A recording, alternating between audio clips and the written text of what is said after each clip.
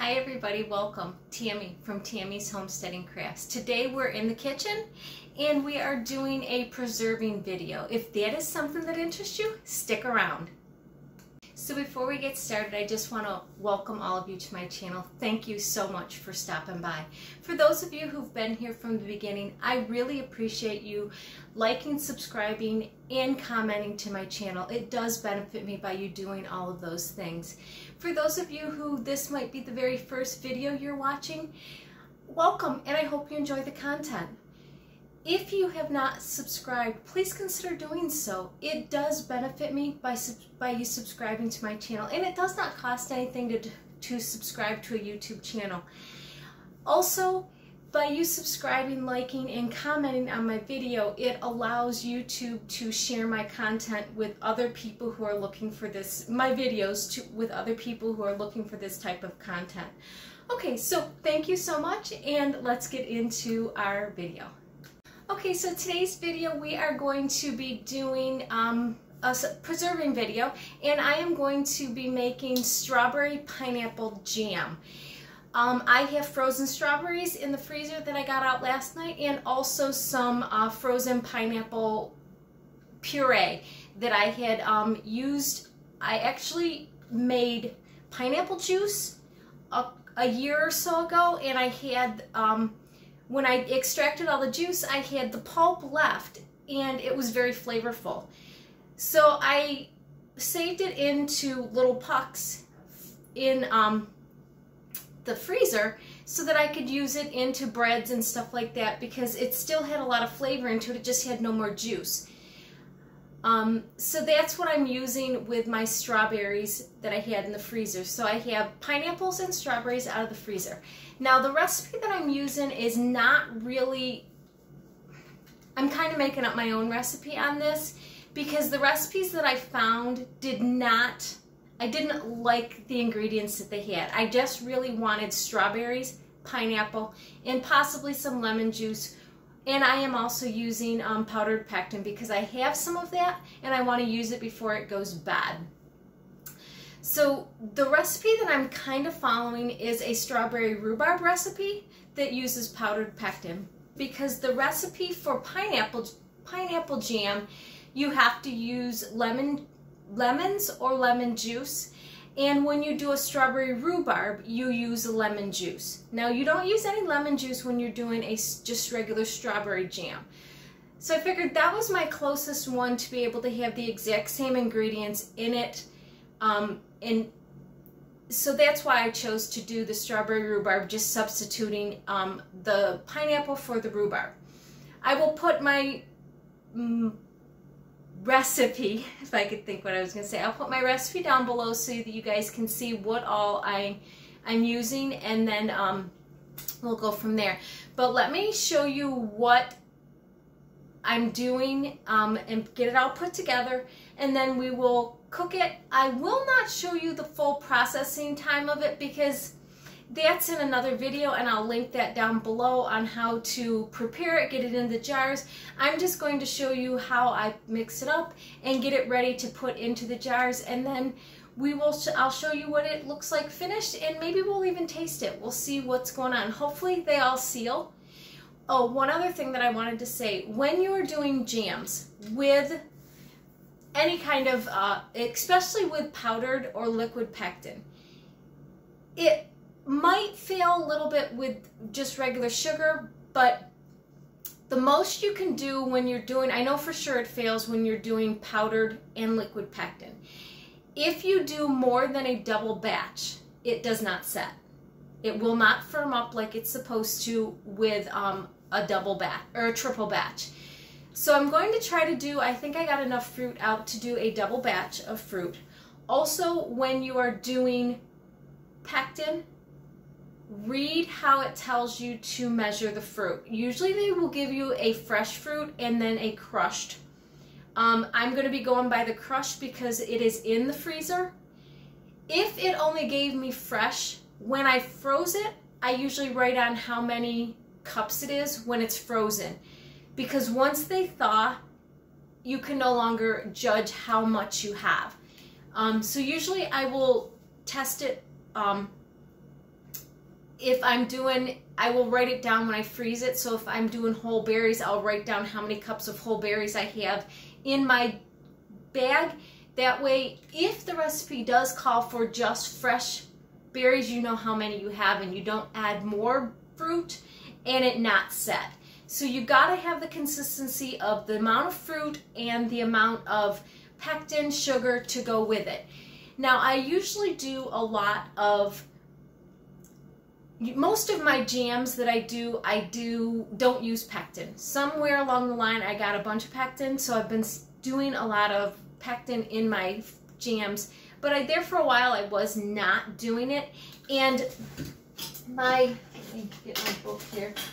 The canning book that I use has a lot of recipes inside this, and I'll link this down below. It is in, you can get it from, used to be able to get it from Amazon. So if I can find it, I will put the link down below in Amazon where you can find it. But it has a lot of recipes for just using sugar.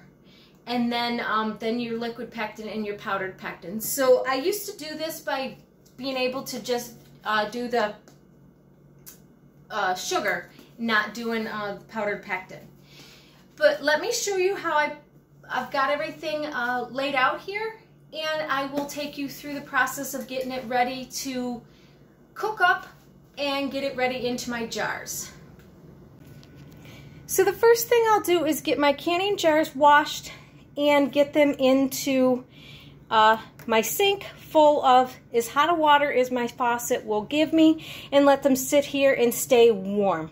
That way I don't have to worry about the jars at all. Also, you used to have to boil your seals. You no longer have to boil your seals.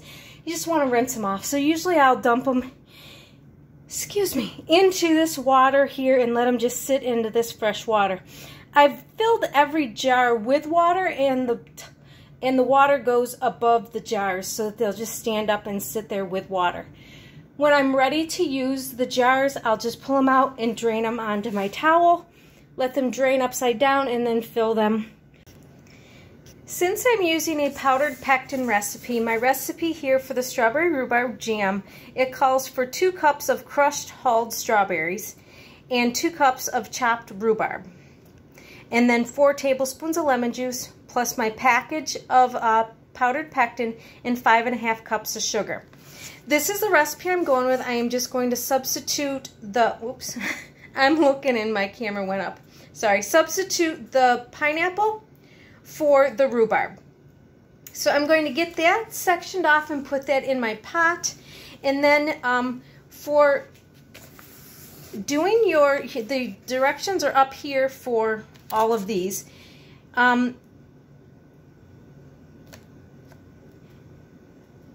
Okay, it tells you to whisk your pectin until dissolved, bring to a boil, over high heat, stirring frequently. Add the sugar all at once and return to full rolling boil, stirring constantly. Boil hard, stirring constantly for 1 minute.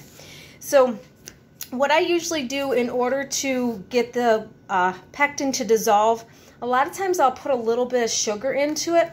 I'm probably not going to because it doesn't tell me to. Some of the recipes tell you to add it to a cup of sugar so that it will stir in easier. Hopefully this will stir in all by itself, but I'm going to put it all into a pan and stir this in and then bring it to a boil. So it'll all be cold. Hopefully it'll stir in pretty good and I'll be able to get that going. But I will, like I said, you guys know I don't know how to time lapse. So I will just kind of show you each step as I go what I'm going to be doing. But this is all the fruit that I got out of the freezer last night. So this was 4 cups of whole strawberries. So I think when I put it into the my cup, it'll be like 2 cups of strawberries, and then I got another one here. So I just need 4 cups because I'm going to do 2 batches. And then here are my pineapple chunks. I have a couple of bags of them. Hopefully I have enough of that out. If not, we don't have it out. It's too late now to try to get it to thaw, but that's what we have out, and we'll see where we go at that point in time. But I have a 4 cup measuring, so I'm going to pour it in and see what I get. So I get my 4 cups. I have a pot over here ready to put all that stuff in. You want to make sure you get all of your sugar ready. So a lot of times I will go through and I will put all of my sugar into a bowl so that it's ready to go and I can just dump it in. So let me get all that going and then I will show you what it looks like. One of the other things you want to do, since it's not going to take all that long to cook up the jam once you get it going to a boil, you want to put your water bath canner on and get it to start getting the water warm. I usually just put it on like 1 or 2, fill it with warm water, and allow it to start getting hot. If it seems to be getting too hot, I'll turn it down and just put the lid on it and let it keep warm. This just allows you to put the jars in there and not have to worry about them taking forever or letting it try to get up to heat. Since your jars are hot and your jam going into the jars are hot, you want to keep everything in that consistency so that it's hot. You really don't want it to boil, but you want it to be warm so that when you put everything together and you put the lid on it, it doesn't take that long to bring it up to a boil, because you got to process this in a water bath for about 15 minutes, I believe. I'll look to make sure, and I will make sure that it says down below when I edit to do that. But yeah, I get my canner on the stove and let it get going for heating up. Okay, so I have my strawberries and pineapple and lemon juice all in here. I'm just mixing it up good. I might take my immersion blender and puree the strawberries just so that they're a little bit smaller. I want them crushed a little bit more. They're soft, so it won't take too long. So I'm going to do that, and I'll show you what it looks like. Okay, so that looks better. There's a few lumps in there, which I'm okay with, and they will break down a little bit, but there wasn't so much lump in there. So now all I have to do is add my 2 things of pectin and whisk this and get it nice and dissolved. Then put it on the burner and bring it up to a boil. It's cold right now, so it's going to take a little bit to bring it up to a boil, but I'll show you when it's boiling, and then we can add the sugar. There we go. Okay, the pectin is added and all stirred in, and we've got the heat on medium, and we're going to let it come to a boil here so that we can have this going.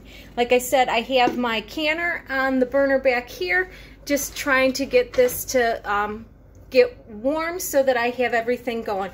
My sugar is in a container here so that when it's ready, I can bring it in. I'm going to put a whisk through that and break up all of the chunks so that there is no chunks when I pour it into that, and it'll stir in and dissolve really quickly. But that's where we're at. Gonna get this to a boil. Once this starts to get warm and get closer to a boil, you want to stir this because of the pectin. It will get thick, and it could definitely get really thick and chunky. So you want to make sure that you have this going and get that stirred in. Allow it to get whole, get to a boil, and it might get a little thinner. And when you put the sugar into it, it definitely will get a little bit thinner before it gets thicker. But it'll turn clear. So let's look at that in a little bit. When it starts to boil, you want to be stirring it so that it will not stick to the bottom of your pan. You want to make sure that you can allow it to, oh, why is that not? There we go. It wasn't focusing. You want to be able to make sure that it doesn't stick. You don't want it to burn and have burnt tasting jam. But it's just now starting to bubble a little bit, as you can see right there. Ow, got burnt. But I need to bring it to a boil so that it is boiling, and then I can add my sugar into it. I will pull it off the heat to add the sugar into it so that it doesn't keep boiling and splat out of the pot and burn me. I've had second-degree burns from sugar content on me, so I don't want to do that again today. So that's where we're at. But yeah, it's almost ready to start adding. If I stop and it starts bubbling right away, it's almost there. So I will keep stirring, and then I will show you what it looks like when I get all the sugar into it. You want to make sure you get all the sugar mixed in well while it is off the burner. And as you can see how thin the sugar made this. And it cooled it down quite a bit because it was boiling when I pulled it off. So now we got to bring it back to a boil, and we got to let it boil for 1 minute. It won't take long because it is still relatively hot. But yeah, you just want to make sure that it is come to a full boil, and make sure that you have everything ready that you need for getting this put into your jars. Your jars, of course, are clean and waiting for you. Your lids are there, your seals are there, the rings.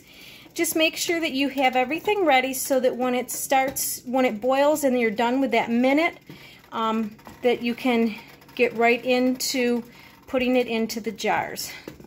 Okay, so let's see. It's not boiling yet. Usually it'll get really, really foamy when it starts to boil for that 1 minute. But let me turn you off here. I will get everything cleaned up with the sugar and everything and be ready to get this into the jars. So when you guys are dealing with jams and boiling sugar content, be really, really careful. That popped out. Where's my thumb? And it's blistering up right there. It popped out and got onto my thumb while I was doing that, and it's now starting to blister up a little bit. So be very careful. Sugar content can get very, very hot, and you can get some good serious burns to doing that. They tell you a size pot. I usually go bigger so that it doesn't overflow that pot, because it will rise up with all the sugar when it starts foaming and everything. But just be very, very careful when you are dealing with sugar. Nobody needs to go to the emergency room and end up having to be dealt with a third-degree burn because, you know, they kept stirring and it was boiling over and they got burnt. So be very careful. Having made a lot of jams, I know that I'm getting close to this starting to boil because it's getting really thin, and when you stir it, it's almost clear, and there's getting quite a bit of foam on it. It's going to start boiling here any minute, and when it boils, it's going to boil hard for 1 full minute. But it does need to be a boil that you cannot stir out. So if it starts to bubble a little bit, you can't just say, oh, let's do that for a minute. You've got to have a full rolling boil that when you stir, it's still bubbling up. And we're not there yet. I mean, it is very hot. Let me tell you that. And a lot of people go by a thermometer, and they will put a thermometer. Now, your thermometer will tell you jelly or jam consistency on the thermometer instead of candy. You know what temp to have it at for a minute. But yeah, you just want to make sure that you're stirring it so that it does not stick on the bottom of your pot, and that it will be ready to go. But yeah, as you can see, we still have some chunks of strawberries, and I don't mind having a few chunks of strawberries in jam that I have. That I don't mind at all. Some of them are kind of whole. They didn't break down hardly at all, but that's okay. I'm okay with that. But yeah, we're getting there where it is starting to thicken to the point that it's going to start to boil a little bit. And when it starts to boil a little bit, it won't take long that it will be boiling, full boiling, rather quickly after that.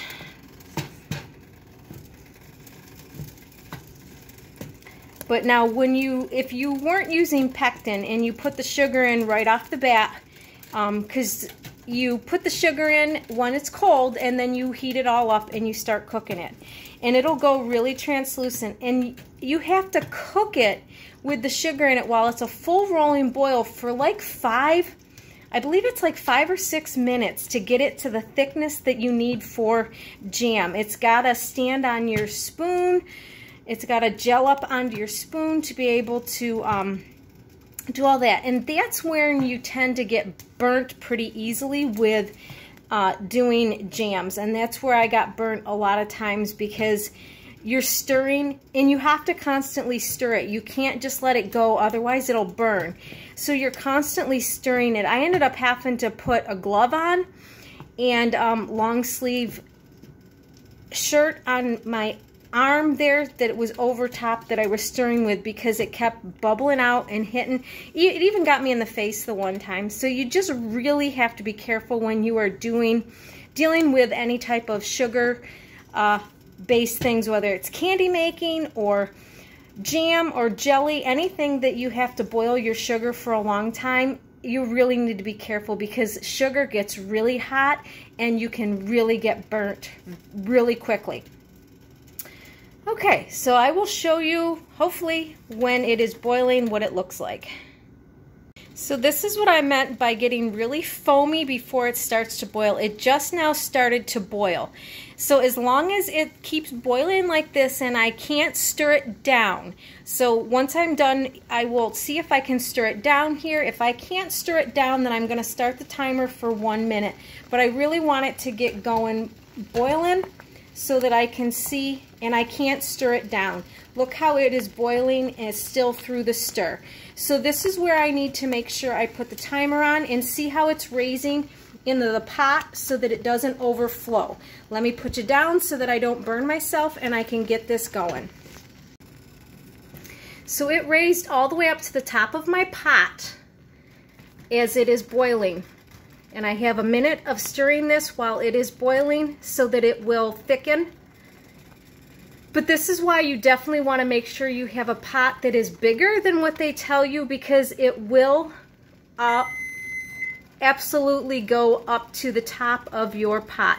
That was my 1 minute, so I am done stirring and I will pull it off. So I have it all in the jars. I just have to wipe them off. This is why I put a towel down. Because it drips all over. It overflowed over here, even off onto my pot holders, and even down to the floor. When I pulled it off the stove, it just boiled up and boiled over. Luckily, it did not get my hands or my feet as it boiled down, but that's why I use a towel along everything, because it's just easier to clean up. I can just throw these in the wash machine and I don't have to worry about it. But now I just have to take my cloth, clean the tops of them, and put the seals and the rings on and get them into the water bath canner. Okay, I have all of the jars that I can get into my canner, and I will go from there. I still have 3-pint jars that would not fit, and I'm just going to clean them up, put the seal on them, and put them into the refrigerator, and they will be good in the refrigerator. I'll let them sit out on the counter for a little bit, but then they will be fine in the refrigerator.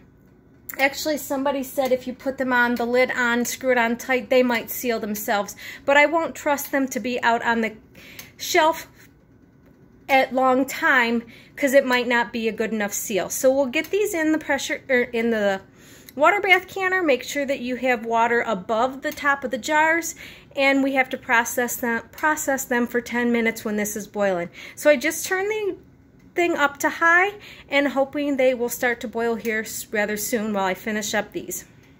Well guys, that is it for today's video. I hope you enjoyed it. I hope you might have learned something, and maybe you'll try to do the strawberry pineapple jam. I still have it in the pressure cooker, in the water bath. When it comes out, I'll show you a picture of what it looks like. That'll probably be my sign-on screen for the video itself, is just the picture of all of it sitting out of the water bath canner. But 3 jars that did not seal I have back here. Somebody had said a while ago if you turn them upside down, they'll seal. I don't know. We'll see. I'm going to let them go upside down for a little bit while those are processing in there. Flip them the other way if they don't seal. That's fine. I'll put them in the refrigerator and we'll use it in the next couple of months. It'll be fine in the refrigerator. It just will not be shelf stable as it would be if I was to water bath it. But it will stay in the refrigerator. So that is it for today's video. I hope you enjoyed it. And as always, I will see you on the next one. Have a good day. Bye.